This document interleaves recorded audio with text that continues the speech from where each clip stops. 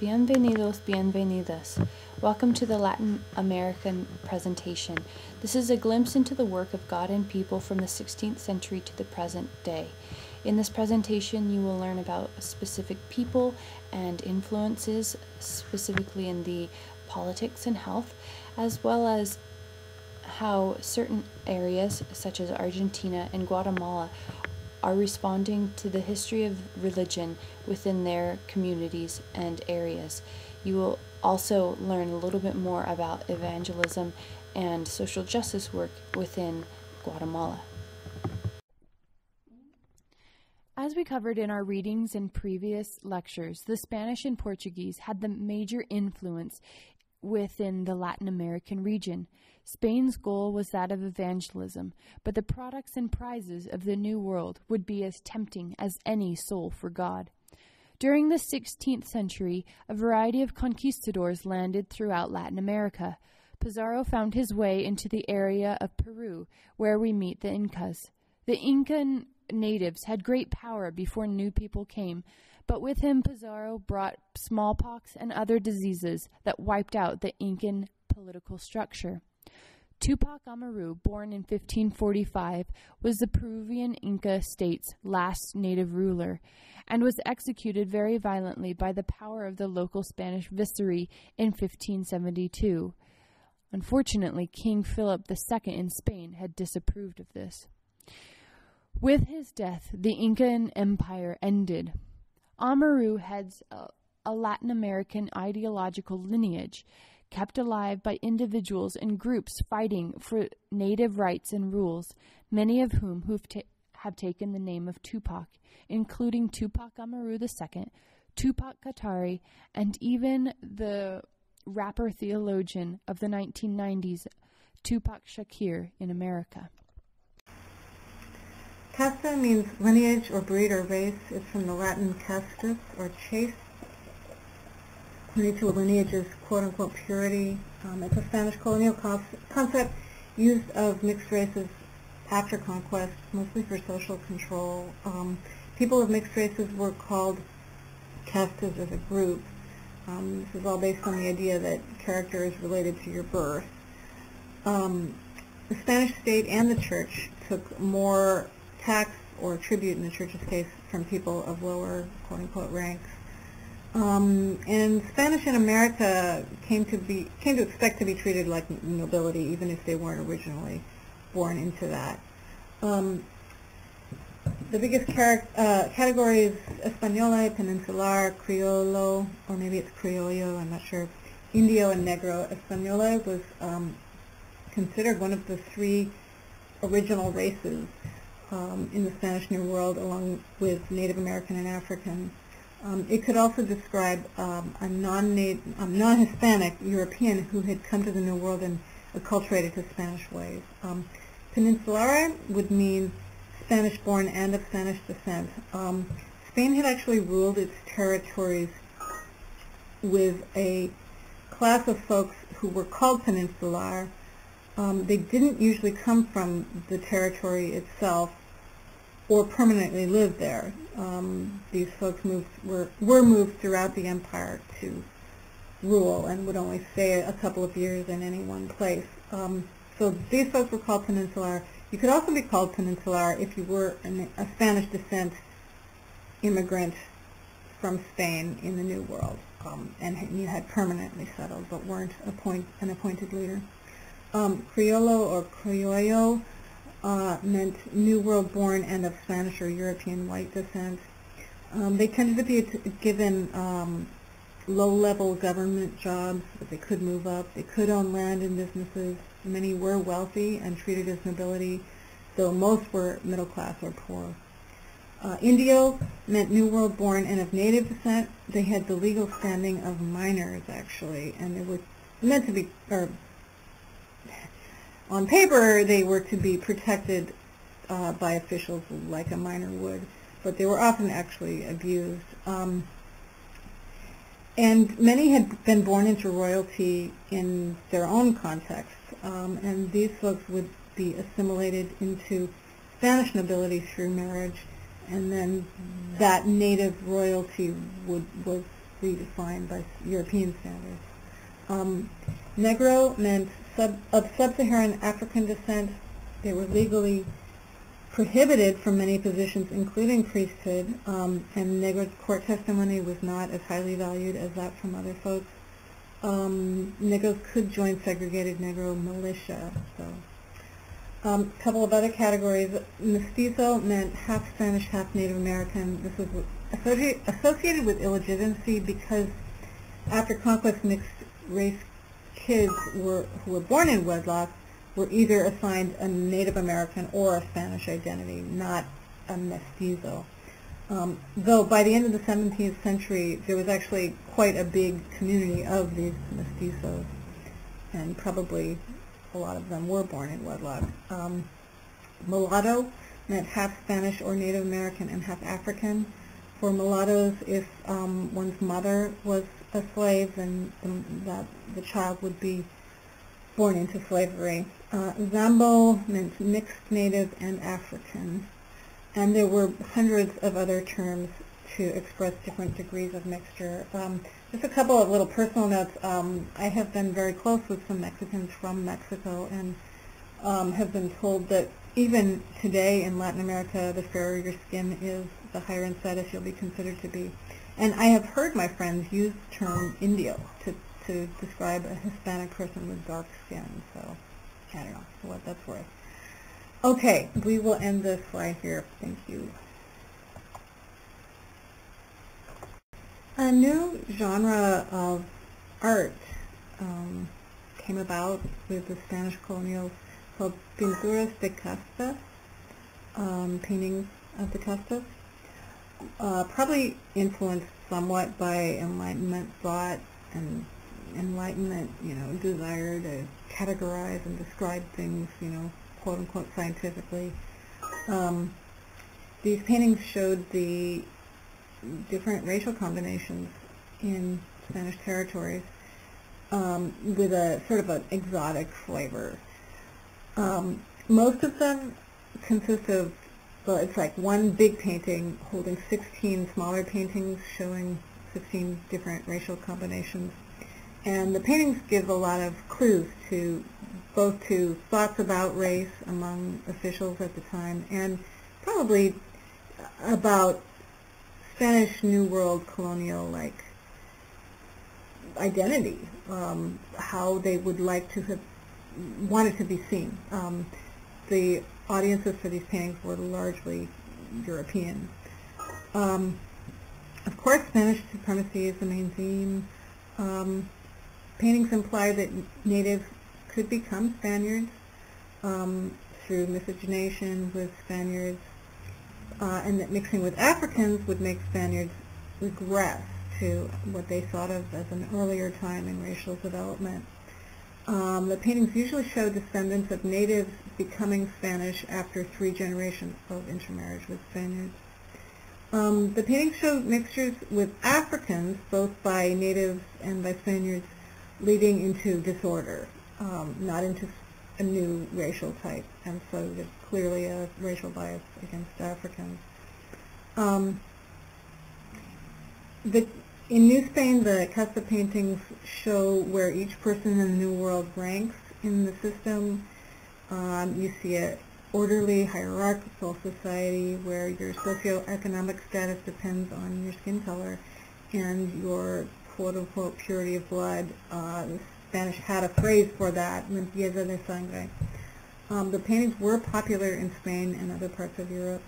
Some paintings also link character, like explicitly link character to ethnicity. In one, a mestizo is called generally humble, tranquil, and straightforward. In another, you see the claim that from a Lobo, an Indian woman is born the Cambujo, one usually slow, lazy, and cumbersome. So, yeah. I think that is all for this slide. I hope that is sort of clear and self-explanatory. Thank you. So what is smallpox?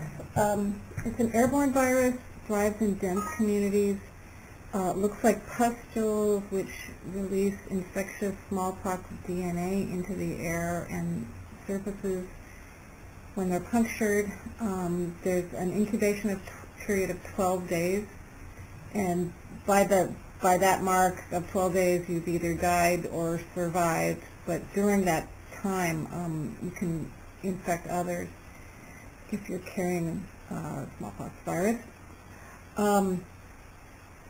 It came from Eurasian ancestors of New World conquerors, or the Spanish, who had lived for thousands of years with domesticated animals. But over generations, animal infections, domesticated animal infections, crossed species and went to humans, and evolved into strains like smallpox, and were deadly to many humans. Smallpox and other diseases crossing species like smallpox had erupted in plagues throughout Eurasian history, and survivors would acquire and pass antibodies and immunities onto the next generation, which made Europeans increasingly immune over generations to viruses like smallpox. It's thought to have come to the Americas in 1520 on a Spanish ship from Cuba carried by an infected African slave. It either landed in Mexico or maybe Colombia, some people say, but infection spread quickly throughout Central and South America from there. Which may have been helped by the Incan road system, which was in place already there. From that time until 1618, epidemics like smallpox and typhus, influenza, diphtheria, and measles killed, different people say different things, but roughly 60 to 90%, or 94% I should say, of the Incan population. And Incans were the largest empire in pre-Columbian America. So why were these folks so susceptible? They had only domesticated one large animal, which was the llama, and that was in a very isolated area. They were only occasionally eaten, and they weren't kept indoors or milked. So viral animal infections like smallpox hadn't yet had a chance to cross over to humans. Its toll. European smallpox had already devastated the Incas before Pizarro arrived in 1526. Smallpox had killed the Incan Emperor Huayna Capac. I'm not sure if I'm pronouncing that right. And unleashed a civil war that distracted and weakened his successor, Atahualpa. I thought one question that might be relevant for us as Christians around the epidemics. I mean, the idea of host, and the body is a host of the virus.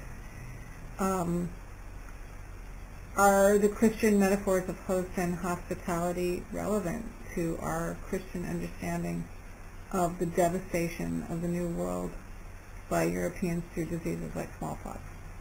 Just something to think about. Okay, that is our smallpox slide. Thank you.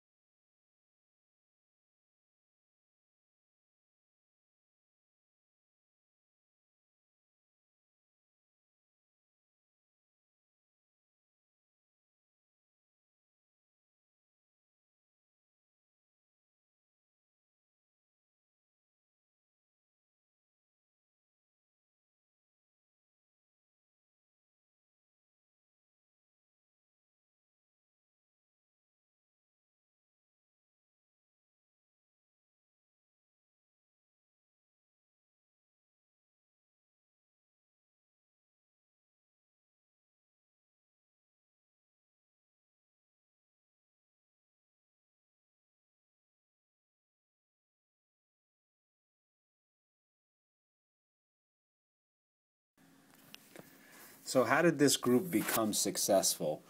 Number one, they honored God in everything they did. The Reducciones were the missions that were spread all around Argentina for about 150 years. This particular group in 1609 were called the Indios group, and they were guided by the Jesuits. And they had advanced laws. They founded a number of sort of cutting edge cutting edge things for their time, right? So they started free public services for the poor. They founded a number of schools, hospitals.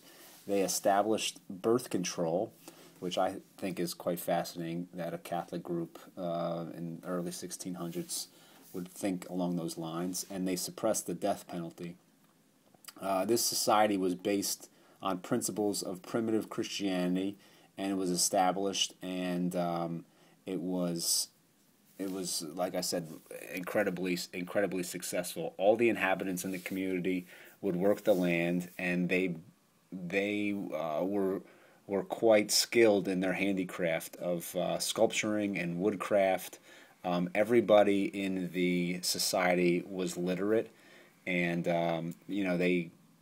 they actually put their products for sale. Their economy was quite thriving. They produced products such as watches, musical instruments, and the other thing that I think was quite interesting is that the typical workday in Europe, in Latin America, run by Europe, was about a 12 to 14-hour workday. This particular community had a 6-hour workday, and they really celebrated the free time that was dedicated to music, dance, and they were quite well known for their bow and arrow, their bow shot contests. They also spent a considerable amount of time in prayer and worship to God. You take these sorts of concepts and put them in a community and have this lived out for 150 years, it becomes quite attractive, and this group really did thrive during their day.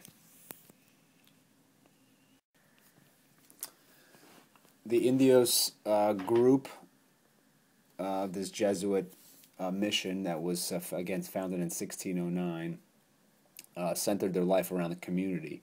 They developed their town, and this picture here is just a structure, an old relic of what their group sort of looked like. They had concentrated their main buildings with churches and schools, like I had mentioned in the previous slide, that they valued education. They also had their hospitals and what have you in this space.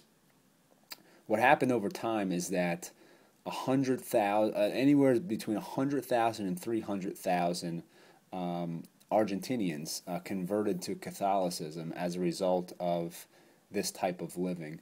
Some Reducciones missions that were sent along Argentina numbered about 20,000 inhabitants. So they would, it was part of their sort of evangelization process. They would develop a community, and these communities were sort of separate from, the government of the day. It was Spanish rule, and the King of Spain allowed these groups to kind of operate independently for about 150 years. They really did thrive, and like I said, their economy, they were a big asset to the country at large because of what they produced and how they lived their lives. Working 12 to 14-hour days in one neighborhood, then you come to this community and they're working a 6-hour day, and they're celebrating life in a way that was quite radical for a 17th century Latin America person of Latin American descent. So why did this group last 150 years and not longer? Trouble started in about 1750 when the King of Spain ceded a portion of the territory that was sort of given independence to the Indios group, the Jesuit group, to the Portuguese. The Portuguese wanted to take sort of economic advantage of this group because they were sort of successful, and as you can imagine, the Jesuits pushed back and a war took place in 1756, and the Indios group was defeated, which sort of led to the expulsion of this group in 1767. And they never quite recovered from that war. The more powerful, Portuguese took over, and that was sort of the beginning of the end of this Jesuit group. But in that 150 years, they had remarkable examples of how to sort of live your life dedicated to these Jesuit principles, and you would see sort of remarkable examples of art and production and a way of life that was quite contrary to the way others had lived, and to what they would say was they were very authentic to the gospel narrative and the way that they lived it out in a pretty remarkable way, in my opinion. To this day, you would see this group, remnants of the Indios group, the Reducciones, the Guarani Comunidad, in Argentina, right at the border of Paraguay and Argentina. Now the group is quite small, but they're still guided by the same principles that the first Jesuit mission had instilled in the group, and how they lived for 150 years thriving in that type of community. So if you went there today, you would see this group, and there's a picture here of some of the Argentinians that live in this community. It's quite inspiring to me. I think it's, what a radical example of living counterculturally, and how the legacy is quite interesting. It's amazing how when you choose to honor God with your life, what kind of examples it leads to the others that are looking and seeing your life thriving. Tupac Amaru II followed the first from the 16th century. Born Jose Gabriel Condorcanqui in 1742, this Peruvian mestizo claimed lineage to Amaru. He was Jesuit educated and was called a marquis by local Spanish authorities. He also had local influence under Spanish rule, and at one point governed an inherited chiefdom for the Spanish governor. He identified with the Andean natives, however, the Incas, most of whom were being forced into public work projects. The little money these natives were earning was heavily taxed by the Spanish government and further diminished by the Catholic Church through collections, forced gifts, and domestic and parochial work. The quote-unquote free natives were also heavily taxed. After many of Jose's efforts to ease natives' lives through his political work had failed, he organized a rebellion and changed his name to Tupac Amaru II, claiming his lineage. He spoke out to the Spanish rulers and churches. He said, in criticism of the colonial oppression in 1781, quote, "A humble youth with a staff and sling, and a rustic shepherd with the help of divine providence, freed the unhappy people of Israel from the power of Goliath and Pharaoh. The reason was that the tears of those poor captives raised such voices of compassion, pleading for justice from heaven, that in a few years they left their martyrdom and torment for the promised land. Oh, in the end they attained their wish with such sobbing and crying. But we, the unhappy Indians, though we sigh and weep more than they, in so many centuries have not been able to find relief. And although our monarch, in his royal eminence and sovereignty, has seen fit to free us with his royal cedula, his proclamation, this relief and kindness has brought us greater anxiety, temporal and spiritual ruin. The reason is that the Pharaoh who pursues, mistreats, and abuses us is not one but many. So iniquitous and depraved are the corregidores, their lieutenants, tax collectors, and other enforcers, diabolical and perverse men, to be sure, who must have been born from the gloomy chaos of hell and sucked out at the breasts of the most disagreeable harpies, who are so ungodly, cruel, and tyrannical that they make great saints of the Neros and Attilas, whose iniquities are remembered in history, so that just to hear of them makes the body tremble and the heart cry out. As you can hear, he was passionate about identifying the Andean Indians as something more than oppressed people. Amaru II mobilized thousands of natives against local Spanish authorities and was sometimes successful, but the rebels, now with a freedom and energy, could not always be controlled. After a 6-month struggle, he and his family ended up being executed.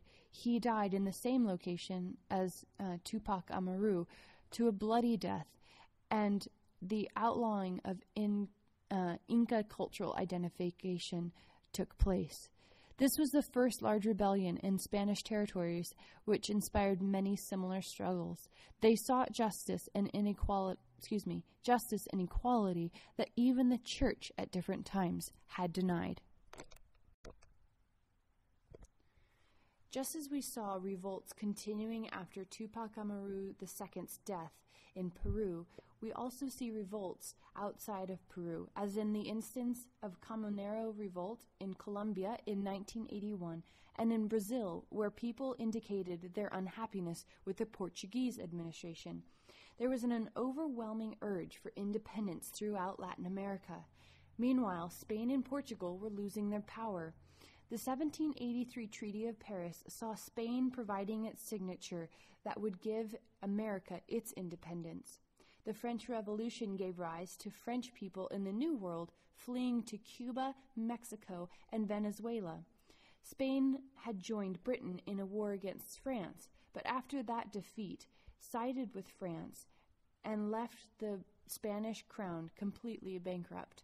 By the first quarter of the 19th century, Latin American countries had gained independence, and in part that was due to the struggles happening across the Atlantic Ocean.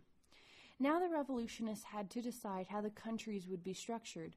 Liberals and conservatives had different views. The liberals sought to follow a model based more on America and its new government, while the conservatives held on to the monarch structure of the old world.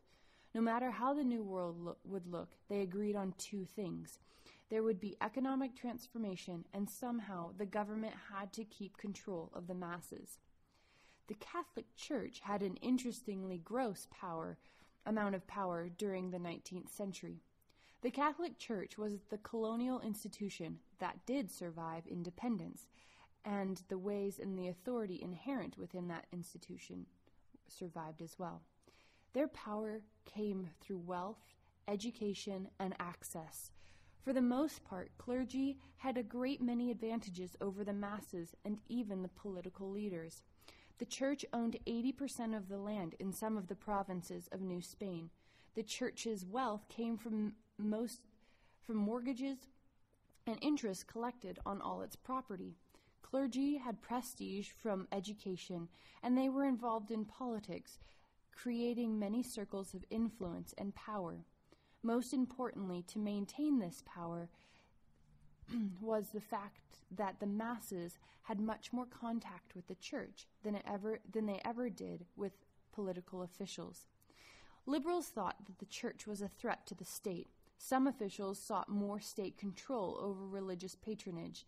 Liberals and conservatives would debate about the church for the next 50 years of politics in the new states. During the decades of independence throughout Latin America, there arose conflict between the Catholic Church and the Latin American chiefs. The chiefs of the new nation-states claimed the right to exercise national patronage as heirs of the formal royal patronage. The Pope, however, said that patronage was to be returned to the papacy with the declarations of independence. Thus, the Catholic Church gained more control with the country's independence, while still maintaining the control and power it had before independence. This power and influence would dissipate as new governments gained traction and national identities developed as religious and civil states. A couple centuries following the independence from Spain, another religious political way resulted in a changed landscape and identity within Latin America. From 1962 to 1965, Vatican II convened, and the pastoral constitution of the Church of the modern world, in the modern world, was created. The Catholic Church was urging the people not to shirk their responsibilities to the poor and oppressed. Priests and nuns responded by becoming involved in social organizing.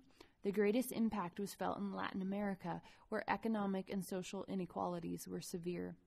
Post-Vatican II, the Latin American Episcopal Conferences held in 1968 and 79 influenced liberation theology's development and the application of Vatican II to Latin America in light of this new theology. The Latin American theologians developed a doctrine based on Luke 4:18 through 21. Pope Paul VI, who was the presiding pope at the end of Vatican II, said, "We wish to personify the Christ of a poor and hungry people." Bishops prioritized social justice. They informed the masses to make them aware of the exploitive nature of the social system in which they lived, and they rejected Marxist atheist worldview. Christian-based communities were developed. These were lay Bible groups which received the bishop's blessing. Due to the shortage of ordained clergy, these groups were mainly made of poor people in the countryside and yet considered the delegates of the Word. They led the communities in reading the Bible through the lens of social justice. Priests also joined government. The Sandinista government in Nicaragua is an example of how the religious movement of liberation theology influenced this government's new way. The Sandinista government had made radical changes in 1979 after an 18-year battle against the dictator. By 1980, a literacy campaign reduced illiteracy from 52 to 12%. They built more skills, made education free from preschool through graduate studies. They expanded healthcare and redistributed land to cooperatives. An influential character in liberation theology is Gustavo Gutierrez.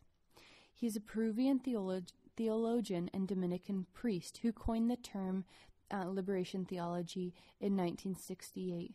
There were Christian groups like the Catholic Worker who were already practicing many of the ideas Gutierrez and other theologians were articulating at this time. These ideas that they were concerned about created questions such as, what is the relationship between Christian theology and political activism? And what does that have to do with social and economic justice? Should Christian social action follow from scriptures which say Jesus brings a sword and not peace? Is Jesus' mission worldly justice? Should humans take responsibility for their destinies while accepting Jesus' liberation of humanity from sin and its consequences, including oppression? These were the ideas and questions that liberation theologians were wrestling with. And this theology found action as a crucial adversary to the right-wing governments during the 1970s and 80s. Archbishop Oscar Romero of El Salvador was one such person. He often visited the poor in his parish and observed the great oppression firsthand. The Salvadorian government was destroying the people and the country, aided by $1.5 million coming from the United States daily. After writing President Jimmy Carter to stop sending the aid to the government, he spoke directly to the army in his Sunday homily. He preached, "Brothers, you are from the same people. No soldier is obliged to obey an order that is contrary to the will of God. In the name of God, then, in the name of this suffering people, I ask you, I beg you, I command you, in the name of God, stop the oppression. The next day, Romero was assassinated while saying Mass, and the crowds of mourners at his funeral were also greeted by gunfire. Other priests and bishops and nuns met similar atrocities in Brazil. 120 of them were arrested between 1968 and 1978, along with 300 Catholic lay workers who were arrested. Still, not all leaders in the Catholic Church approved of liberation theology. Many church hierarchy fought against liberation theology and supported dictatorships.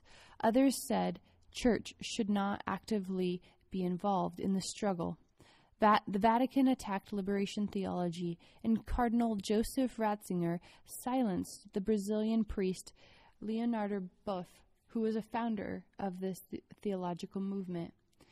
Boff left the Franciscan order, and Ratzinger became Pope Benedict XVI in 2005.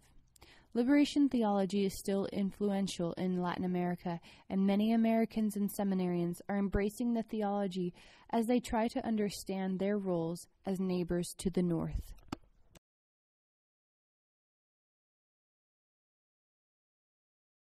Now let us look at a brief overview of the religious influence of Guatemala, starting the. Though Protestant missionaries began and continued to travel to Guatemala, primarily in 1873, another very important change took place with the election. In 1960, Guatemala entered a long and brutal civil war. Today, over 14 million people make up the nation of Guatemala.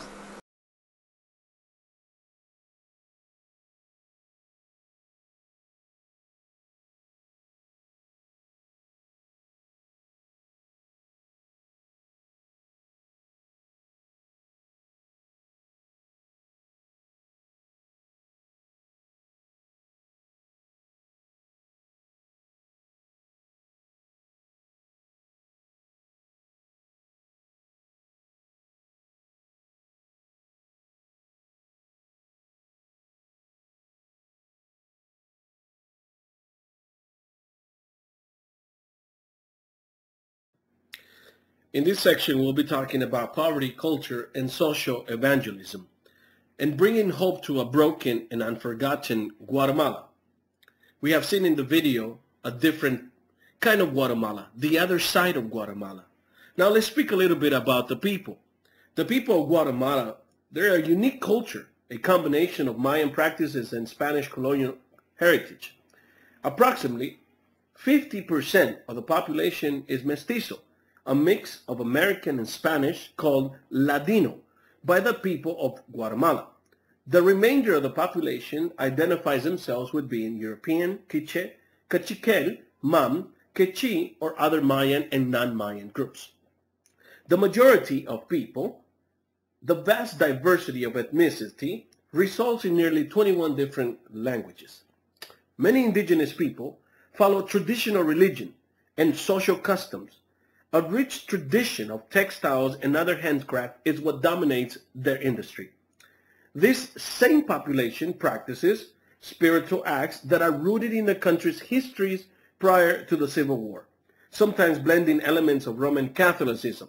The majority of the population identify themselves as being Roman Catholic, Protestant, or part of a Mayan Catholic fusion. The 14 million people of Guatemala thrive on the country's fertile land, as 52% of the population is engaged in agricultural work. Guatemala has traditionally produced a variety of natural exports, including coffee, sugar, bananas, and vegetables. The urban areas, however, are heavily influenced by Europe and North American trends. The diversity between the urban, modern ways of practicing in Guatemala City, the hub of cultural activity, and the traditional practices and customs of the Mayan population give Guatemala a colorful and unique culture. In 1996, the country emerged from a 36-year-long civil war. It devastated the country. In 2009, the country declared a state of public calamity. The Dry Corridor is located in the eastern part of Guatemala. It is a corridor that destroys lives. About 54,000 people go hungry on a daily basis. According to UNICEF, nearly 49.8% of children suffer from malnutrition. That is the highest in the region and the fourth highest in the world. As a result, 75% of the country's population are below poverty line. Illiteracy, infant mortality, maternal mortality, and starvation are among the highest in the region. Infectious diseases even complicate the issue even further. Foodborne and waterborne illnesses such as bacteria, diarrhea, hepatitis A, typhoid fevers are very common. And dengue as well as malaria and other diseases are destroying children's life. This country, though beautiful in appearance, it's overwhelmed by crime, poverty, and severe malnutrition. So what are we gonna do? We need to engage in a social kind of evangelism so that we bring hope to these broken lives.